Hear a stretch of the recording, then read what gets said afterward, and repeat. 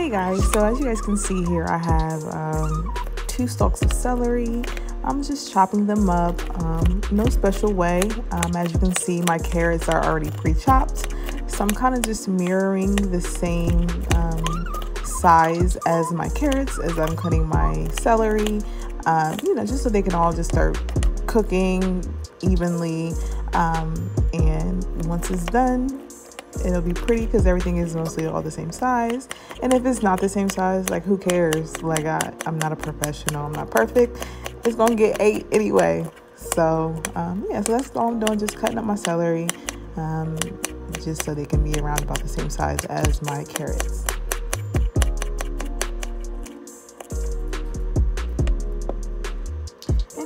I just have like 1 large onion. However, I use some of the onion for another recipe, but it really doesn't matter. I love onions, and this was more than enough onion, honestly. But yeah, once again, it's not a special cut. It's just kind of trying to mirror the other vegetables. Keep in mind that onions are in layers, so these chunks may look a little big, but when you break them up, their layers are going to separate and it'll be cool. So yeah, it's nothing super duper spectacular, just cutting up an onion.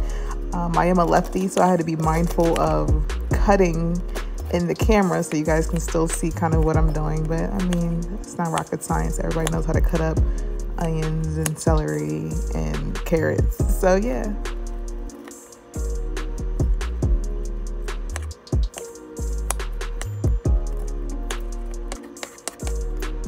Okay, so now I have my garlic, and I'm just going to beat them up just a little bit to get them out of the casing. It's not necessarily a lot of garlic. I just used what I had left over. I usually use like a whole lot of garlic, but whatever. Here I am just beating it up again before I chop them, because that helps me cut them up smaller when I beat them up a little bit, and they kind of like spread out. So yeah.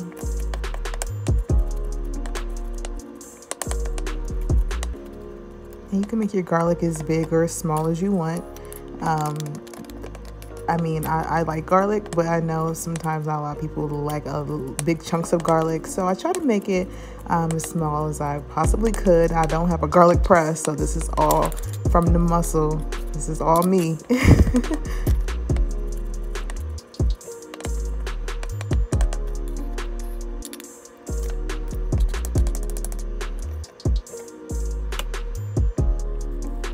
All right, so we have our short ribs here. We're just gonna season them up. I just have regular salt. I don't have any of that fancy salt, the pink Himalayan salt or kosher salt or flakes. So I don't have any of that. I just have my regular old salt.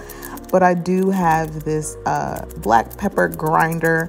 And I must say, if you invest in anything, I would definitely say get one of these, because I mean, it just was really flavorful with the heavy meat.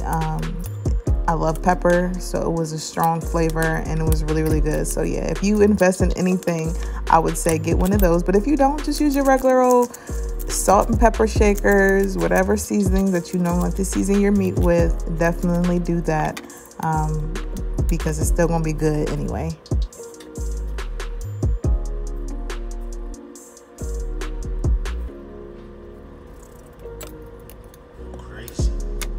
And just make sure you're getting the seasoning on all sides.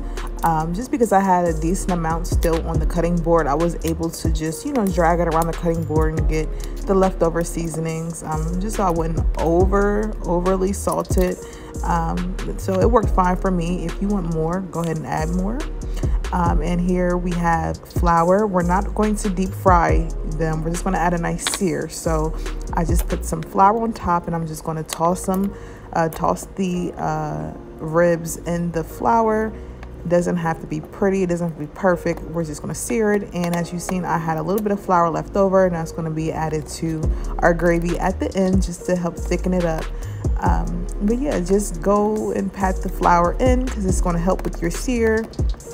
And yes, nothing special here.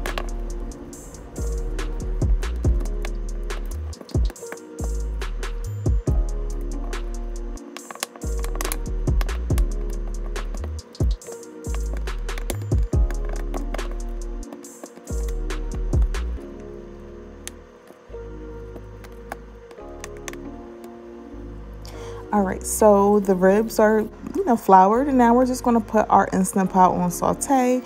And just it turns on. Add some oil in the bottom of your pot, just enough just to coat, because once again we're not deep frying them.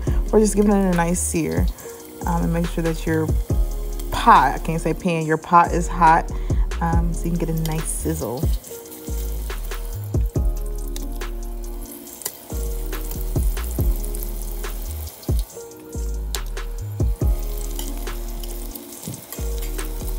And this is not necessarily considered like crowdy, even though it is kind of like crowded.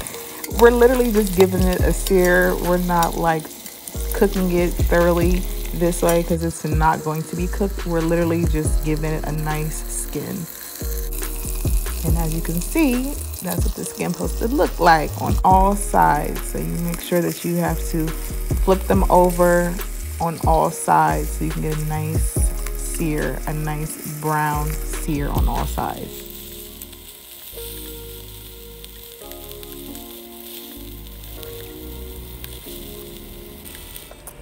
So as they start getting done, I just take them out. I'm just taking them out of the grease, and this one is a little bit thicker, so I left it in. I kind of did the manual flip with my tongs just to make sure I got all of the sides brown, because it was a pretty thick piece. And now I'm just adding my vegetables into the oil and the drippings at the bottom. Get that a nice little mix up, and add some Italian seasoning and some dried basil. And make sure as you're stirring, scrape the bottom of the pot, and add some tomato paste. And off camera, I added more tomato paste. I will add the recipe and you guys will see. I added a little bit of flour just to start the thickening process. Tomato paste will also make your gravy thicker. And I added some more Italian seasoning and some more salt. And now for the red wine. It doesn't have to be any special red wine. Nothing expensive. It's just something that you would want to drink, and make sure that it's dry. I know I have to say that because some people may not know. And I did add just a little bit of sugar just to cut out the acidity of everything and kind of marry the flavors together. And add 2 bay leaves to add some additional flavor. And let that thing come to a boil, and add your ribs back. Side note, I do know that the frame has changed. I'm sorry. But now we're just going to add 2 cups of beef stock to our wine and our ribs. And we're going to put our Instant Pot on pressure cook for about 40 minutes. And this is what it looks like. That red wine, let me tell y'all, like, this was so good.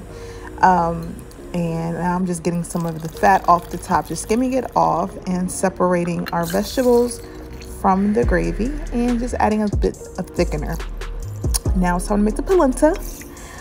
So what I am now doing is measuring out 4 cups of chicken stock, and not realizing the container is 4 cups. So just dump the whole container in and let it come to a boil, and then add 1 cup of polenta to your boiling water. And make sure that you are stirring vigorously nonstop, because you don't want it to start clumping up. So kind of just keep giving it a whisk. Just keep beating it up just for, vigorously, I would say for like a minute, 2 minutes, and then it gets thicker. Added some butter, some whole cream, and some Parmesan cheese, and a little bit of salt and pepper. And mix it up, and that thing is gonna get so nice and creamy, y'all. Like, it's not, I'm not even playing. This looks ridiculous. Oh my gosh. All right, so now we have our Brussels sprouts. And yeah, we're just cutting them things in half. They're already rinsed and dried. We're just cutting them in half, just to get them prepared for our pan. As you can see, the pan is beside me, and I have foil on it. That pan is so beat up. So the foil comes in handy because I need a new pan. But yeah, you should probably use foil anyway for this, just because we're gonna add a sticky balsamic glaze on top. But yeah, just cutting them up, getting them ready to get in that pan.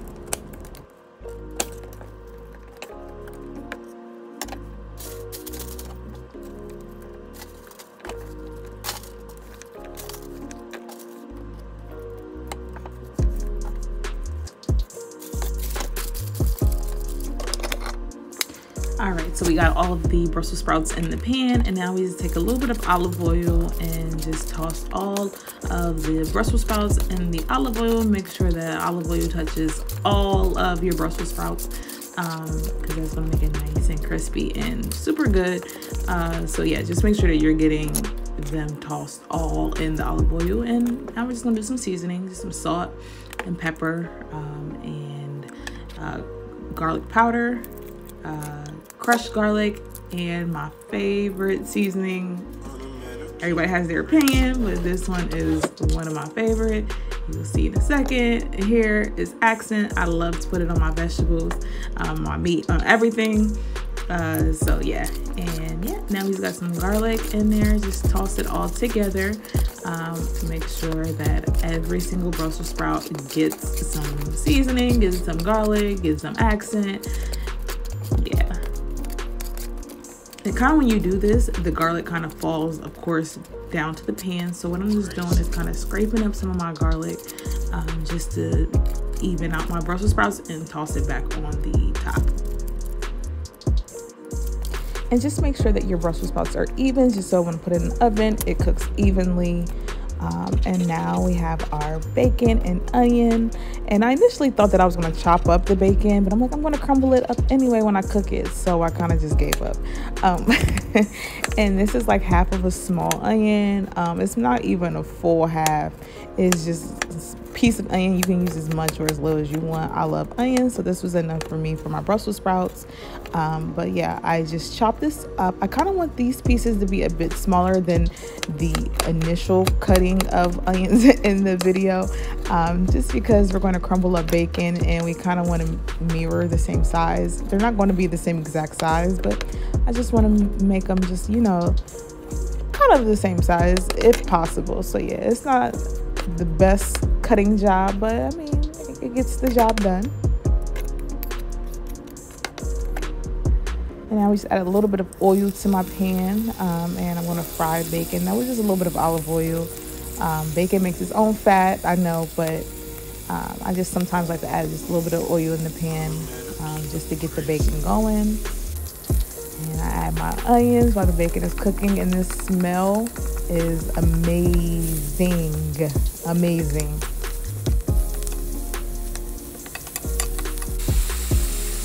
All right, so we have our balsamic vinegar, and we're just gonna bring it to a rapid boil. And once we let it come to a rapid boil and then let it set, it becomes super sticky. So we just top our bacon and our onion and our balsamic glaze over the Brussels sprouts. And it is just so bomb, so delicious.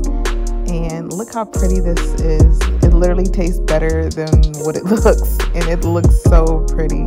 Thank you guys so much for watching. I hope you guys attempt this because it was not hard at all.